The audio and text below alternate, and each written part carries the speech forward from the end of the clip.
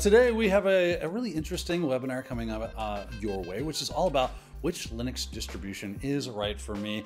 I have been using Linux for quite a few many years now, more than I'd fair to actually talk about, but so has Don. So we're gonna kind of walk your way through, give you some options. Don's got a lot of really good information about the Linux distributions that are available to us, and he's gonna help us traverse and path our way through to the right one for us. You know, I've worked with Linux for a long time, and in that time, I've used a number of different distros, and no matter how long you've worked with Linux, no matter how well you know a couple of your particular favorites, there's always new ones popping out.